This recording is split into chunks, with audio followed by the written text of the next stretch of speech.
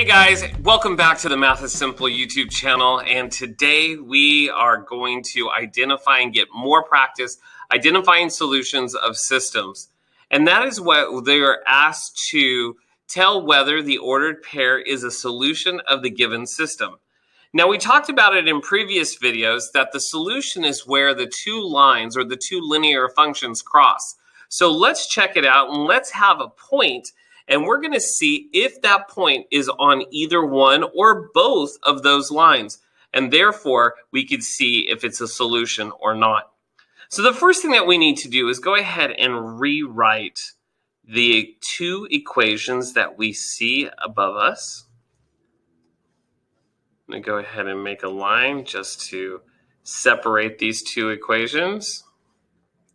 And then we have x minus 3y equals a negative 4.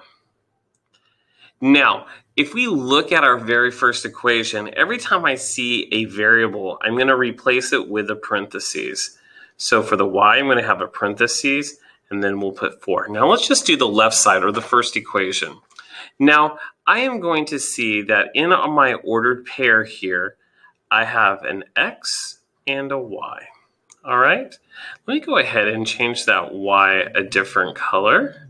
Let's go ahead and go blue. All right, so for the y value, we see a negative 2, so I'm going to plug that in. And for the x value, we're going to see a positive 2.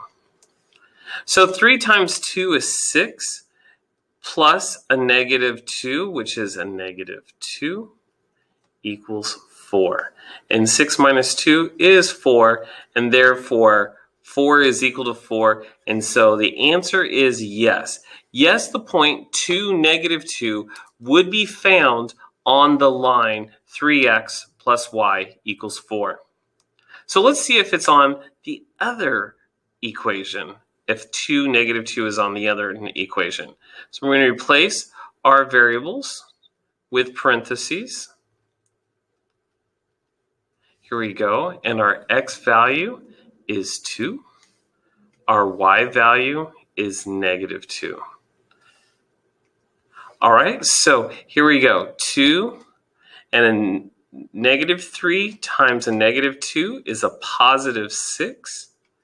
And does that equal a negative 4? Fortunately, 8 does not equal negative 4. Therefore, the answer is no. 2, negative 2 is not on the linear function or on the equation x minus 3y equals negative 4. So for this to be a solution in this system, we have to have a yes for both of the equations. So it can't be just on one line. So if I had here's my one line and here's my second line, this shows me that my line, or I should say my point, might be right here. It's not shared right here in the middle where the point of intersection is. It is only on one line, part of the line. So let's get some more practice and see if we could find a yes, yes in our examples. Here's the next one. The point is negative 1, 5. So I'm going to label my x variable and my y variable. And then I have negative x plus y equals 6. And the second equation is 2x plus 3y equals 13. Now let's just work with the first equation. I'm going to keep my negative sign, then put the parentheses, plus my y, we replace by the parentheses, equals 6. So x value is negative 1 that I see up here, and my y value is 5. So a negative and a negative turns into a positive, so I have a positive 1 plus 5 is equal to 6, and absolutely 6 is equal to 6. Once again, the point negative 1, 5 is on the line negative x plus y equals 6. Now let's take it on to the second equation. we're replacing it, the variables with parentheses. I have a -1 for my x value. My x value right here, I'm going to plug in a -1. And for my y value, I'm going to plug in a 5. So 2 times a -1 is a -2, plus 3 times 5 is 15. Does that equal 13? 15 plus a -2 is definitely 13. And that answer is yes as well. So if on the example over here, I have my 2 lines that intersect, that point -1, will be shared by both lines. Therefore, the solution, or the point of intersection, is -1, 5. And so we identified the solution to this system. Cool. Let's have one more example. And I just want to encourage you guys to all come back to this YouTube channel and visit us at Math is Simple and get all of your middle school, junior high and middle school math support for your students as they go through distance learning. So let's look at this point. Here's my x. And here is my y. And I'm going to go ahead and plot, or I'm going to write x equals -2y equals 5. And the second equation is 2x minus y equals 7. My x value, I'm going to replace with a parentheses, times -2 times my y value equals 5. So here we see 3 represented by x. And for the variable y, we're going to plug in a -1. So here I have 3. I'm going to just go ahead and write it down. And I have a -2.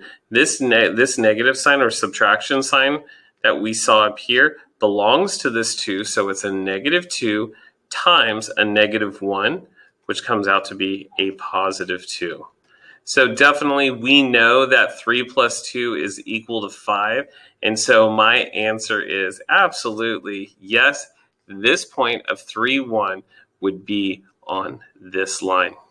Let's see if it's going to be on the second one. And if it's on the second one, it is the point 3, -1 is a solution to this system of 2 linear functions and where the point of intersection would be. So let's go ahead and replace our parentheses like we did. We're going to plug in our x value, and our x value is 3. Plug in our y value, and our y value is a -1. Therefore, 2 times 3 is 6. Negative times a negative is a positive. Yes, it looks like it is, and absolutely 7 is equal to 7. So the answer is yes. So once again, here is my first linear function, my second linear function, and here is where 3, the solution, the point of intersection is 3, -1. It is shared, that point is shared, or both lines cross at that point of intersection. All right, so ladies and gentlemen, we have a part 2 to this video, and we're just going to have more fun, having more practice, and getting you so willing and so confident in identifying solutions of systems and finding what ordered pair is a solution of the given system. So go ahead and please subscribe, like, and hit those bell notifications, and we will have more videos at the Math is Simple YouTube channel. All right, guys, have a great day and be math strong.